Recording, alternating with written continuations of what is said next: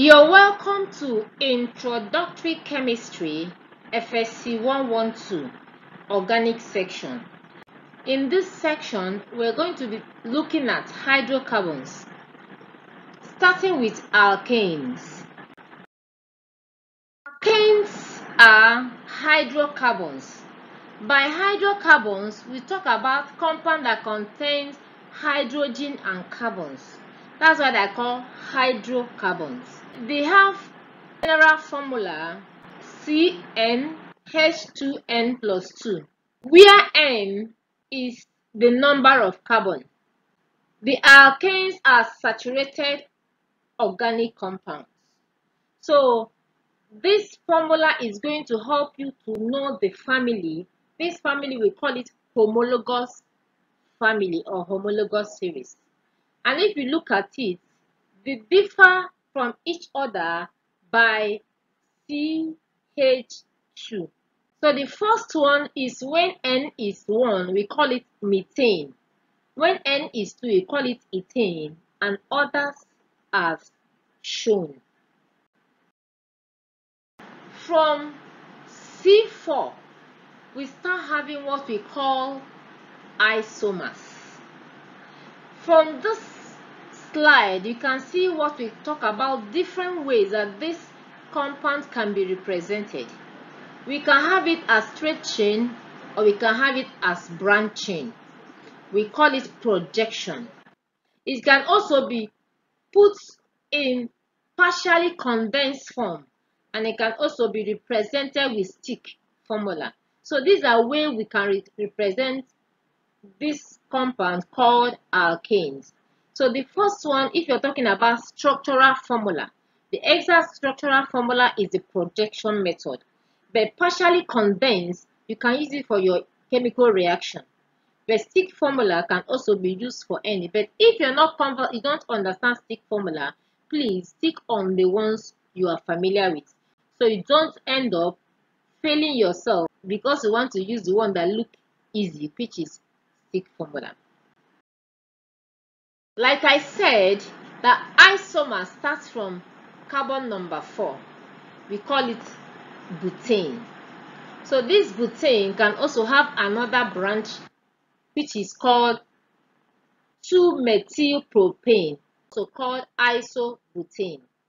If you look at butane and 2-methylpropane, which is isobutane, you realize that the boiling point of normal butane is 0 degrees.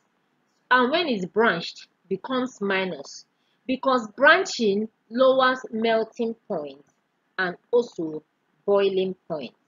When things are compressed together on themselves, by being compressed, they are generating heat. So that's why boiling point and melting point are lower than that of straight chain. This is N-pentane, because normal butane is going to have 2 isomers, which is normal butane and isobutane. In pentane, we have 3 isomers. We have normal pentane, isopentane, and neopentane. Isopentane is 2-methylbutane, while neopentane is 2,2-dimethylpropane. So these are the isomers of this compound. It means that the more the number of carbon from 4, the more the isomers. These are the family, we call it homologous series of alkane. We have methane, ethane, and propane. They only have 1 isomer, which is their normal straight chain. But when you come to butane, the isomers start.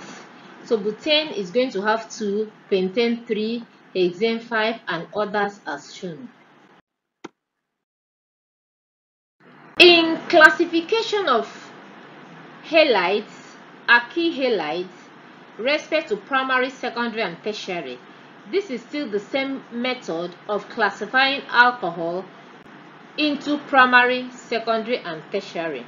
Primary alkyl halide, the carbon that bears the halide is going to have 2 hydrogen. Secondary, the carbon that bear the halide is going to have one hydrogen. Tertiary, the carbon that bear the halide will have no hydrogen. So that's the same thing with amide, the same thing with anything that has primary, secondary, and tertiary. The physical properties of alkanes. Because alkane contain just carbon and hydrogen, they are known as non-polar or weakly polar. And they cannot form hydrogen bonding because there is no electronegative atom. Hence, they exhibit relatively weak intermolecular forces. They have low melting point and boiling point. And this increases with size and decreases with branching, meaning that the melting point of propane is higher than that of methane. And when I start having branching, the straight chain will have higher boiling point and melting point compared with the branch chain. So branching decreases the melting point and boiling point. So the more branching, the lower the melting and boiling point. So this is a table where the boiling point and melting point are represented. If you look at them, you understand that the more the carbon, the higher the boiling point and melting point. That's why we have N-hexane is having 95 of melting point, while the boiling point of N-hexane is 69. So the melting point is increasing with increase in number of carbon chain. The same thing with boiling point. But if you look at the branching, realize branching lowers melting and boiling point, like said in the previous slide. The sources of this alkane are natural gas, petroleum, and coal. Petroleum is a complex mixture of hydrocarbons. Which are used as solvents, as your fuels, as raw materials for chemical synthesis. And this natural gas or petroleum are separated by fractional distillation in a refinery. When you talk about fractional distillation, it means heating them with respect to their difference in boiling point. Each component is going to be eluted when its boiling point is approached. So with that, we are going to fractionally separate them by distillation. Fossil fuel, which is crude oil, contains so many components. We have petroleum, we have asphalt, we have broiler oil, we have our lubricants, we have others which are lubricant, waxes and solvents, and others. This petroleum, like I said, is a complex of mixtures of organic compounds, and most of them contain 1 to 40 carbons. So by distillation, they will be separated. These are the fractions of our fossil fuel. If you look at the diagram, you can realize that this is what happens in a refinery. By virtue of their boiling point, we have boiling point range. Below 20 is gases. Between 20 and 200 is gasoline, and others as shown on the diagram. So this also is talking about the temperature range and the carbon equivalent of these fractions of crude oil. How can we synthesize alkane in the lab? And remember, these alkanes can be synthesized in industry. Industry is a place where we want to get this in large quantity. Lab is a place where we get them in small quantity.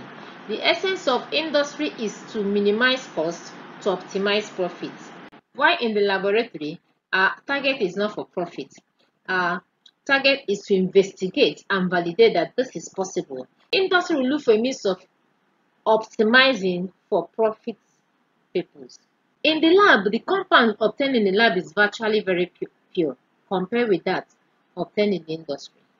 In the lab, there are flexible apparatus. You can always improvise. In the industries, we have dedicated apparatus for each synthesis that you want to carry out. So method of synthesizing alkane in the lab is by reduction of alkyl halide.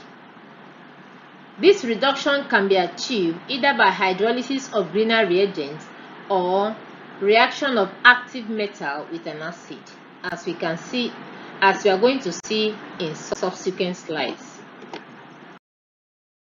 In reduction of alkyl halide using hydrolysis of greener reagents, first is formation of greener reagents by reacting alkyl halide with magnesium metal.